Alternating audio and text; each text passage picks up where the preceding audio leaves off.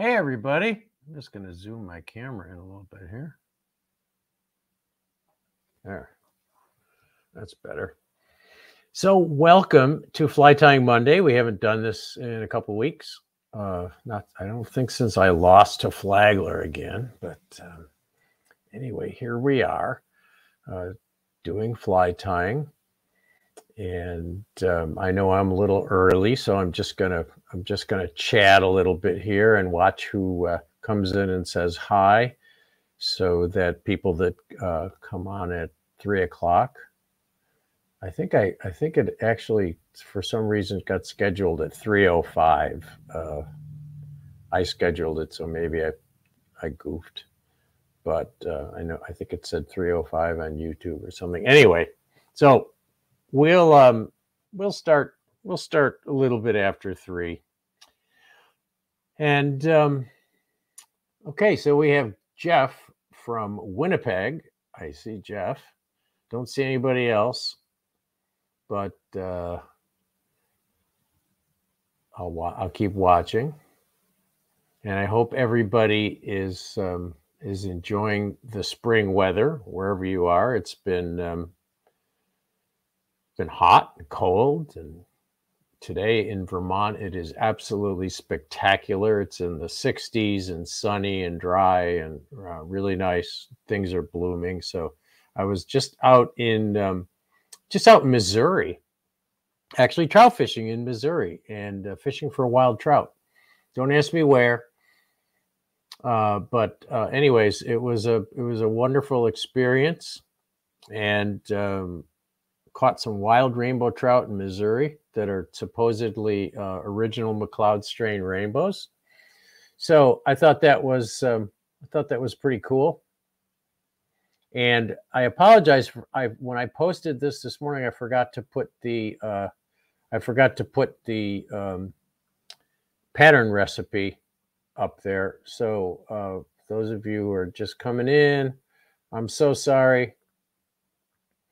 I see a lot of you are here now. That's cool. Jose from Mexico City. Roger Bird, of course. Lily Renzetti. Lily, I'm using one of your vices today. Alan Aviation. Warren from New Zealand. And Matt and Larry from Grapevine, Texas. Roger, I'm not telling you where in Missouri. I told you I'm not going to say. Netherlands. Wow. Ralph from the Netherlands, Reading, Pennsylvania, Dan in Missouri, and Stan in Carson City, Nevada. So we got people from all over the place. And I really, in Belgium, Guy from Belgium. So I really appreciate you coming in today to tie along with me. And we're going to tie a pattern. It's one of my patterns, actually. I have a bunch of patterns that I use that are not terribly innovative, but a lot of them are variations of common flies. I've just made some variations over the years. It's the nice thing about tying flies, as you all know, because you can take a standard pattern and if you think you come up with a better variation, or maybe a variation suits your local waters better, you can tie that pattern. And so these are patterns that I use, and we'll be tying a bunch of them this year. So this one is one of mine, and they're actually the flies are sold on the Orvis website now. I don't know if we put a link up there, but we'll put a link up there to the patterns. And yeah, I don't see it. There. We'll put a link. There's the link to the my fly collection. Again, as I said, none of them are terribly innovative, but they're just variations that I use of of other flies. And most, let's face it, most flies are sorry about the dog. Must be UPS's here. Most flies are variations of other flies. There's very few that's really new and innovative these days, except something like a game changer. Some of the there's a few that are quite innovative, but not mine. Mine aren't that innovative. Anyways, so this is a wire mayfly nymph, and it utilizes a technique that I haven't seen anywhere, although I'm sure someone else does it this way. Certainly, I'm not the first one to do it, but I take three different colors of wire and wind them together to form a more of a mottled variegated body. You know, most mayfly nymphs don't have a monotonal body, and that's why some of the better patterns that we use, such as hare's ear nymph, are a mixture of colors. And so I just took three different colors of wire and I just wind them together. I'll show you how I do it. It's not that difficult. This fly is not hard, and most of the patterns that are in my collection are not difficult patterns to tie. My own patterns, I like to be able to crank them out quickly the night before a trip because I'm not so organized. So most of them are simple, and especially with nymphs, because you lose a lot of nymphs. You lose a lot on the bottom, and so I don't want to get emotionally attached to my nymph patterns. I don't want to take too much time tying them because I'm going to lose them pretty quickly.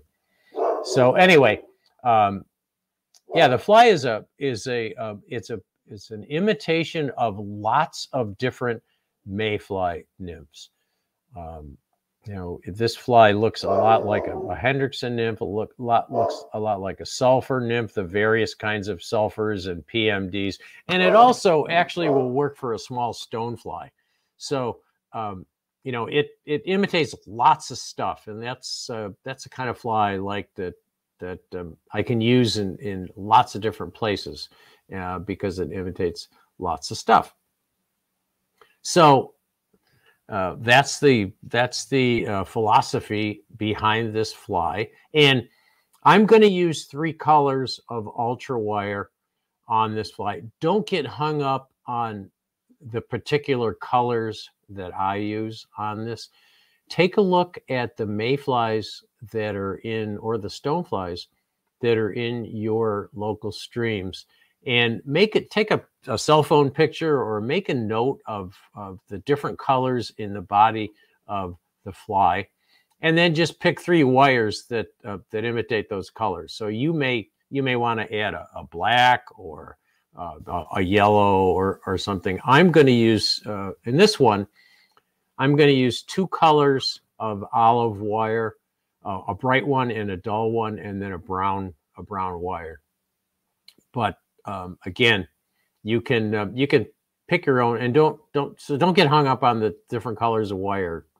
Just pick three that look good together and try it out. Try this technique out. It's a very durable fly. You don't have to put any epoxy or anything on the body because it's wire and it's not going to fall apart. So that's the fly.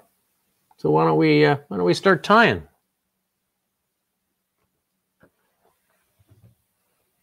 So I am going to start with a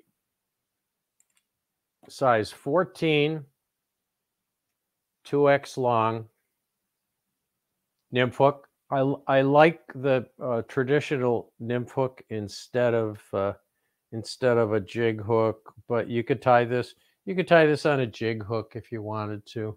You could tie it on nearly any sort of long shanked hook. Doesn't really matter. But I like it. I like the looks of it on a 2x long nymph hook, and I'm going to get a black bead, and it's a black tungsten bead. And I don't even know what size it is because here's my bead collection. Very disorganized. I don't even know what size any of these are. I don't even remember what the sizes are.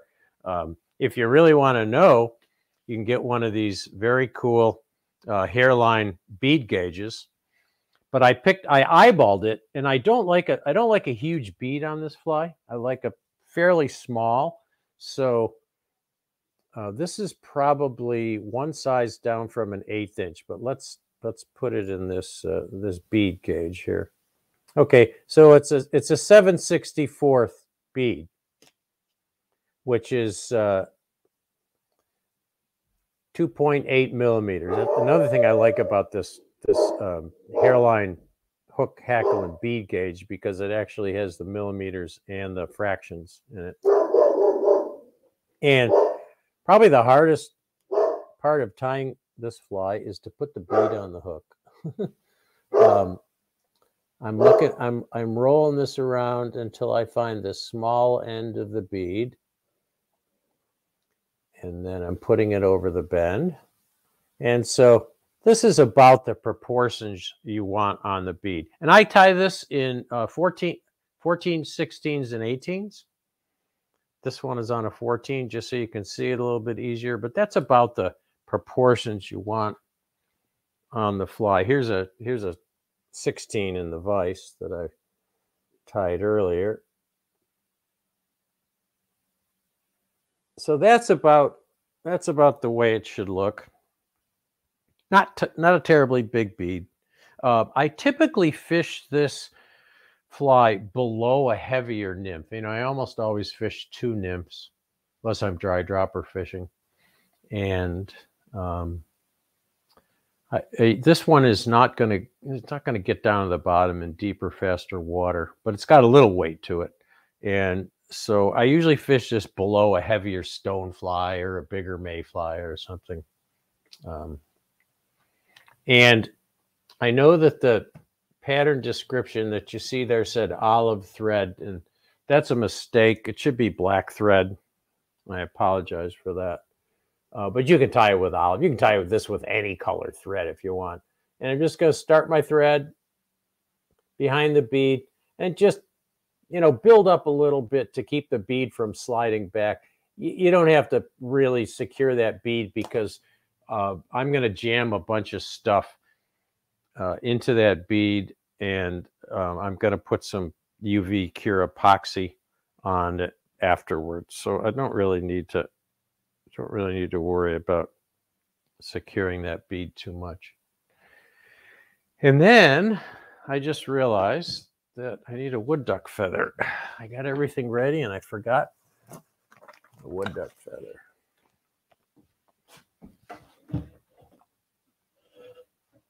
I got a bag of wood duck here. This is a wood duck shot by our very own Phil Monahan a couple of years ago.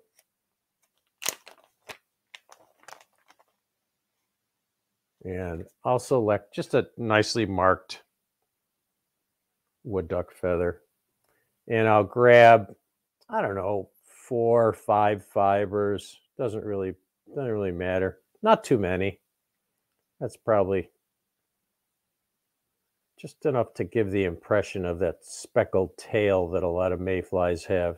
Yeah, I think I'll use that much. I don't know how many there are there. Probably 4. I'll trim them off. How many of them do I have there? I can't even count them, but that looks about right. So anyway. And I'll measure it. I want the tail to be fairly short, maybe about that long, not a shank length. I like my tails on my nymphs a little shorter, so I'll get it so it sticks out a little bit less than a shank length, and then just start tying in these wood duck fibers. You could use any speckled. You could use Coq de Leon or, you know, anything that's speckled. And I'm going to pull those tails a little bit toward me and up so that they sit right on top of the hook shank, like so. And then I'll just trim off the front end of those, like so. Now I'm going to prepare my wires. So I have, and this fly, I want it to have a brownish olive mixture with just a tiny bit of flash. So what I'm going to do is take 3. I'm going to take a brown, kind of a dull olive, and then a kind of a golden, shinier olive. And I'm going to pull about 6 to 8 inches from each one, because I'm going to tie multiple flies, and I can tie a whole bunch of flies with this arrangement. So I got my brown one there, and I'm using size small ultra wire, and I find that size small works pretty well in anything from a 14 to an 18. Now I'm going to pull my dull olive about the same length,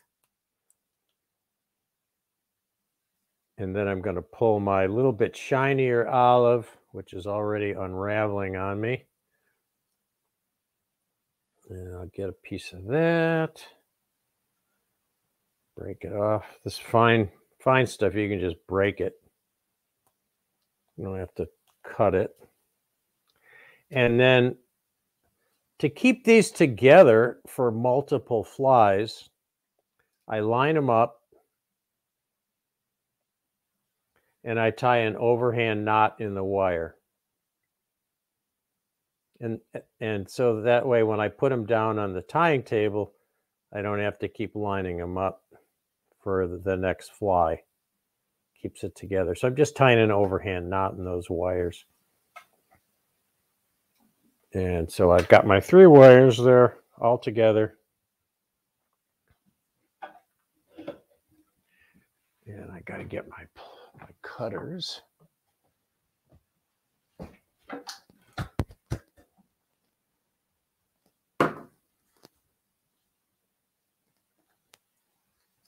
Julia, any questions so far? Gotta be questions. Julia, we have a couple of questions. Sorry, okay, my video is being... We have a couple questions. Okay. The first is, how heavy is this nymph? It's not terribly heavy, but it's slim, and it doesn't hold any air. It's very absorbent, so it sinks fairly quickly, but it's not the heaviest. You know, it's not a big clunker. So I like to use these for sight fishing when I'm not using an indicator and the fish are in shallow water. And as I said at the beginning, I'll generally hang it below a bigger nymph like a stonefly or something. So it's not terribly heavy. Okay. And Alan's asking, is Coq de Leon stronger than wood duck? And they said that their wood duck tails always seem to break off. Yeah, it is stronger. And I think that's why a lot of people use it. I just like the looks of wood duck. And yeah, wood duck does break after a while, but I generally lose my nymphs before the wood duck tails break. So I don't worry so much about it. I just like the looks of wood duck. I just love it. It has a beautiful texture to it. But Coq de Leon is much, yeah, I think it's much stronger. So probably a better idea if you want your nymphs to be durable. And those are the only questions we have at the moment, but I'll pop back in if we have any. Okay. Okay. So now I'm going to take my wire and I'm just going to lay it kind of crosswise going away from me. And I got all 3 wires together, and I'm going to give it a few tight turns to hold it in place. And then I'm going to cut. You can actually, what I can do is just pull these until they're the right length. And then I'm going to wind forward. So secure those wires.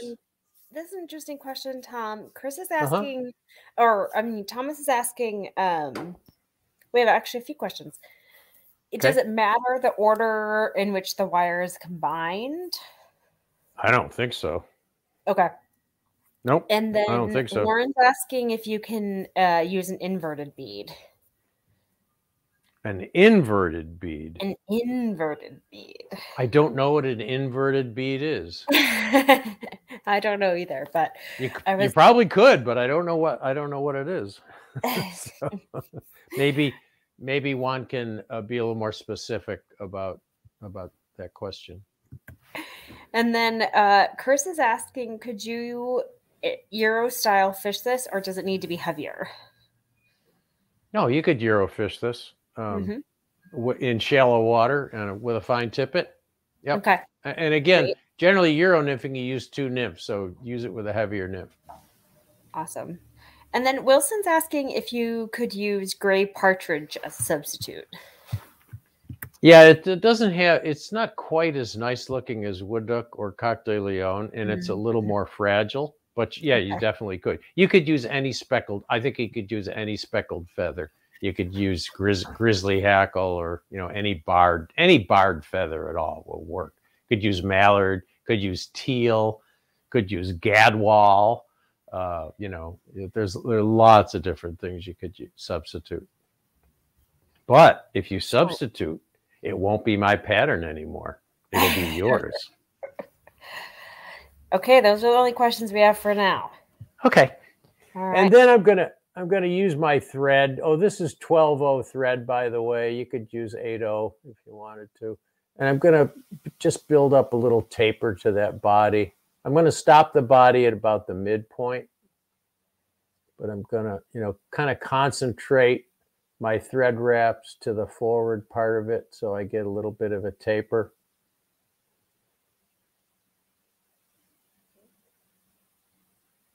Like so. And I'm going to end about the middle, halfway between the eye and the bend of the hook.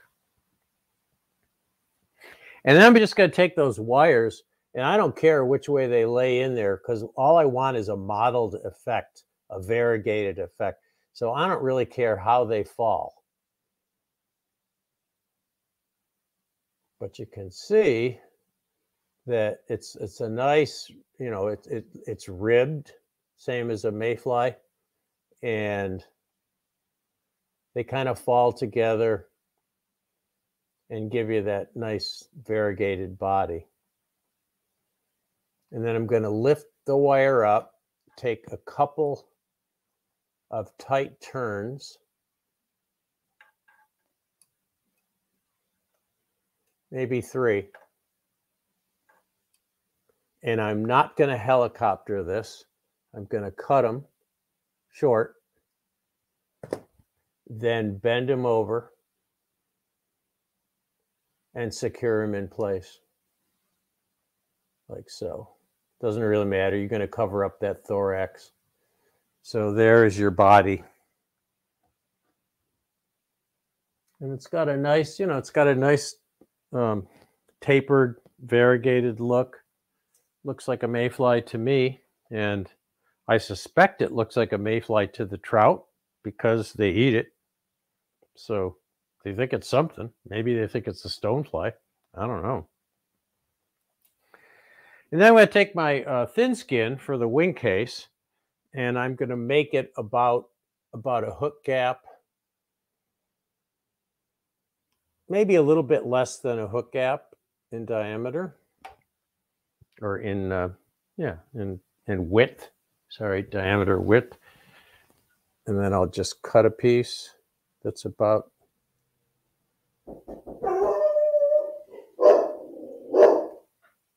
I've got somebody at the door. Hang on a second, guys. I'm going to mute myself, and I'll be right back.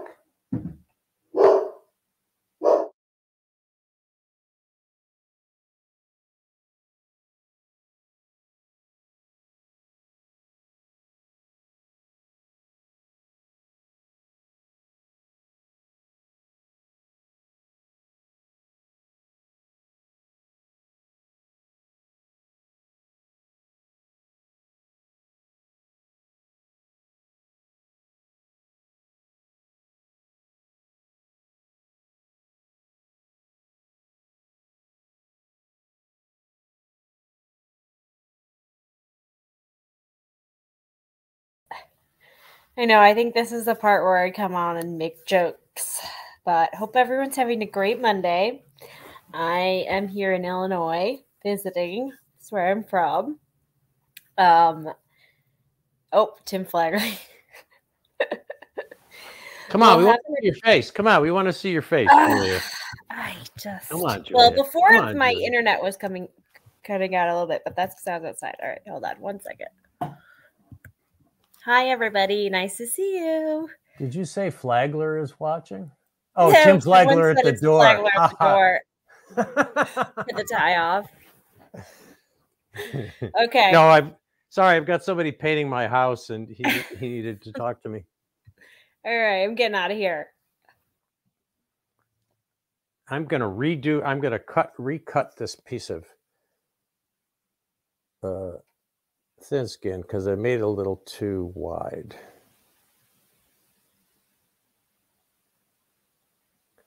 I could save that piece for little tiny nymphs. Okay, and then you peel the backing off the thin skin. You could use a black feather here if you want. Thin skin's just a little more durable. You could use a piece of raffia. Anything black, solid black will work. And then I'm just going to attach this wing case. I'm going to tie it in. Just make sure it stays on top of the hook, centered on top of the hook, and then just bind it down like so. Make sure that you come all the way back so you don't have any thread wrap showing through there. Looks okay. And now I'm going to take some brown dyed pheasant tail. This is just the color I use. You could use any color pheasant tail your little heart desires, or you could even use dubbing. The reason I use pheasant tail is because it's a neat material. It seems to be kind of magical, and also it absorbs water better than fur because I want this thing to sink quickly. And I'm going to take about a dozen fibers of this.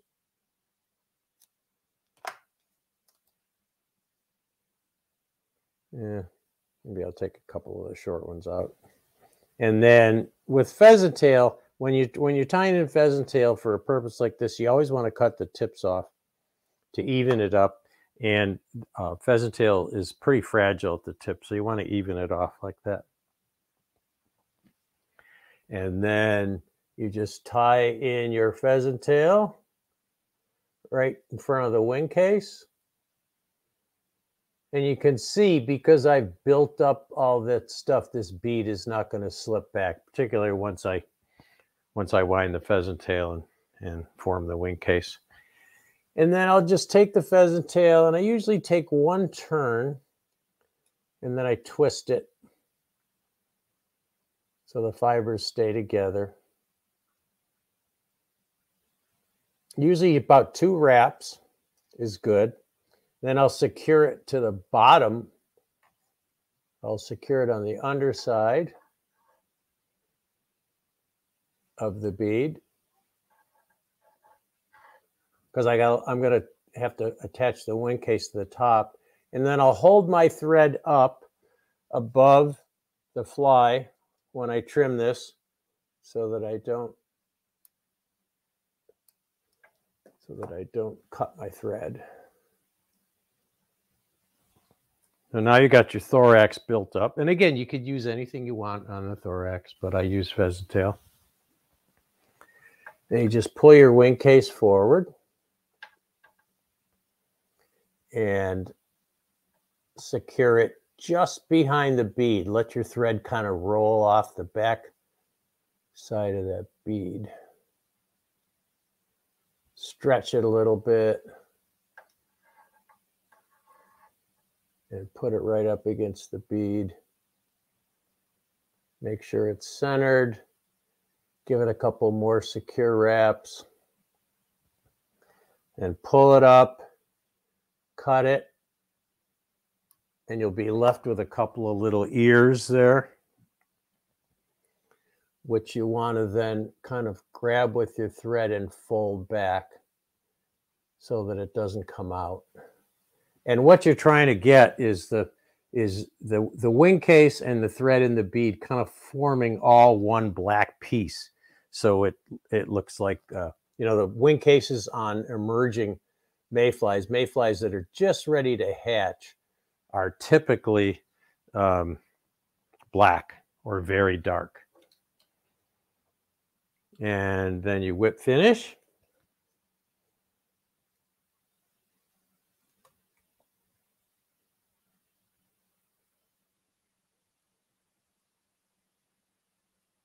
And you only need about 3 turns because I'm going to put UV resin on there. So 3-4 turns will be enough. And so that's what it looks like. So as you can see, it's fairly simple. I don't put any legs on it because legs retard sink rate, and I don't think legs are that important on most nymphs. They're a little more important on stonefly nymphs because stoneflies have more substantial legs, but they do retard the sink rate, and I want this thing to sink as quickly as possible. So the wire body and the pheasant tail and the bead all help it sink fairly quickly without adding a lot of weight to it. And then I'm going to take some thin UV cure resin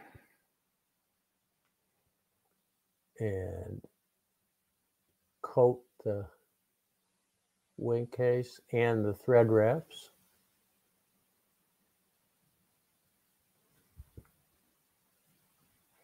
Hit it with my light.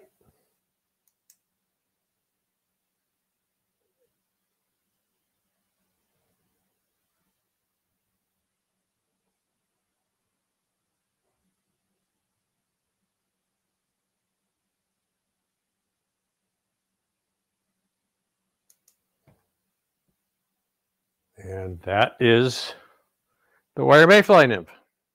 Fairly simple. But it works. And again, it's a little more subtle nymph than some of you are used to. It doesn't clunk as hard as some of the jig flies, but it's for a different purpose. It's when you want a little bit more subtle fly without a lot of flash. The black bead, kind of blends in, and sometimes fish get a little bit shy of all those gold beads. So that is the wire Mayfly nymph. Questions? Questions? What other fly time materials are magical? I say pheasant tail, peacock curl, CDC, hare's ear, Michael. Hare's ear dubbing. Those are kind of the ones that are on my list. Bucktail. Bucktail is kind of magical. People have tried to invent synthetic bucktail and they haven't quite gotten it. When you tie in the thin skin, do you care which side is up? No, because it's really the same on both sides. It's a little bit shinier on one side, but since I'm going to cover it with UV resin, it doesn't matter. Have you done a video on how to tie the game changer? I did it for one of these. It's probably in the archive somewhere. I did tie a game changer on one of these live sessions. And there's also a video or two of Blaine Chocolate tying game changer on YouTube that you can look for, which is probably better than me tying it because it's his fly. How do you keep the wire from bumping up? I don't understand your question, Ed. Maybe putting a little bit more pressure on it. Oh, good. Julia put up the link to the game changer. David says golden retriever and cocker spaniel are pretty magical. Yeah, not everybody can get that kind of stuff. Bunching up. And if your wire is bunching up, then you might be using wire that's a little too thick. You might be using the brassy or the large size. I use the size small, and I don't have any trouble even on an 18 with it bunching up. So not sure. I'm not sure. Maybe you can, Ed, maybe you can elaborate a little bit on that question.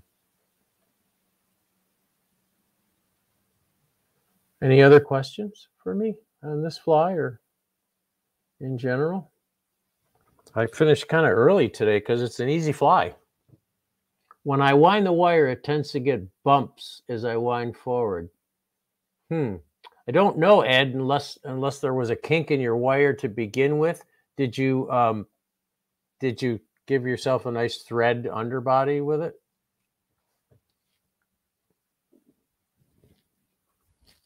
I just noticed I have chocolate on my shirt. I made chocolate today. Note to self, change shirts before you do live fly tying. I find using your rotary function when winding helps with the bunching up. Oh, that's good. That's a good thought, Roger. Yeah, try using a rotary. If you have a rotary vise, try, because then you can watch every angle of it when you wind it.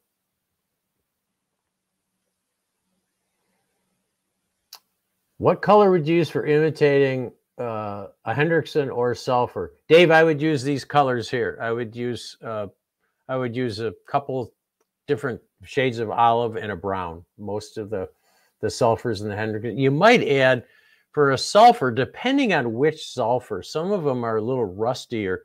You might add more of a, you might do like an olive, a brown, and a kind of a lighter rusty brown for the sulfurs, or even a tan color. Ultra wire comes in such a wide variety of colors. And Juicy, no, this is not imitating any specific species. It's a generic mayfly and possibly even small stonefly nymph. So no, it's not any specific species. How would you fish this nymph? Under an indicator or free line near the deck, or what? Mike, I would fish it anyway, depending on the conditions. I might fish it under an indicator with another heavier nymph. I might fish it under a dry dropper in shallower water. I might fish it Euro style with a heavier nymph to help get it down. And I might fish it all by itself with no indicator and no dropper, no dry dropper, if I'm sight fishing in clear, shallow water. So you can fish, it's just a nymph. You can fish it any way you want. There's no specific fishing method. It's really conditional, the conditions. What nymphs should you buy?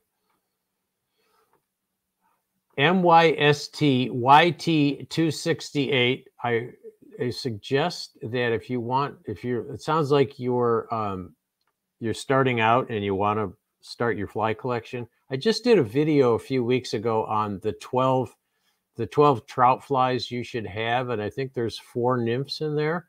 It's on the Orvis Learning Center and it's on YouTube. So if you Google 12 flies Tom Rosenbauer or go to YouTube and look for it, you can find that, and it'll give you some suggestions for basic flies.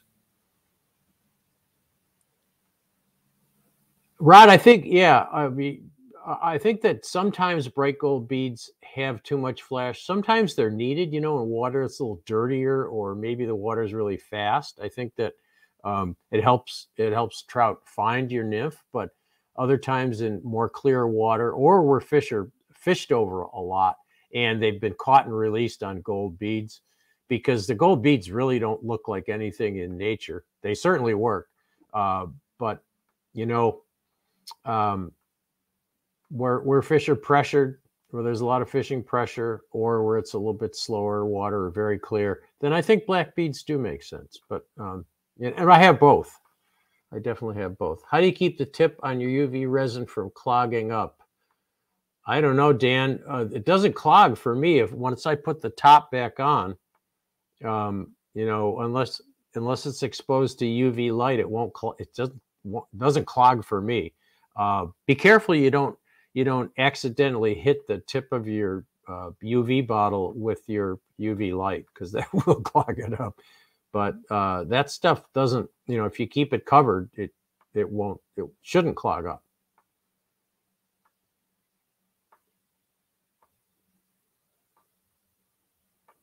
Apart from a pheasant tail nymph, is there any other fly that uses no thread, wire only? As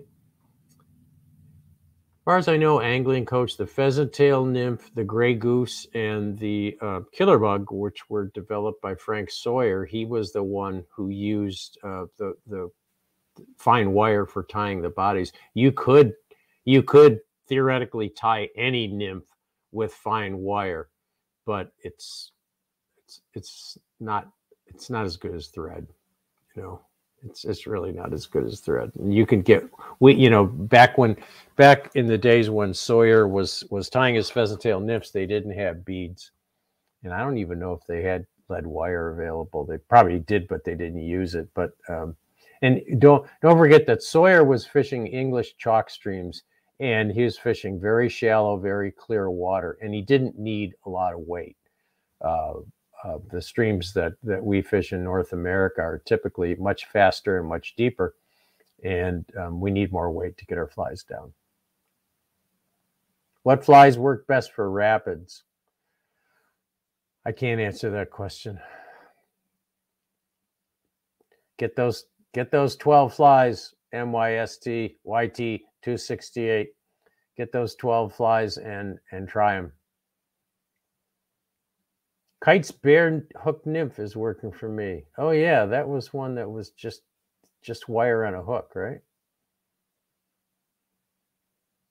Michael said, I've tied threadless copper johns. I don't recommend it. Yeah.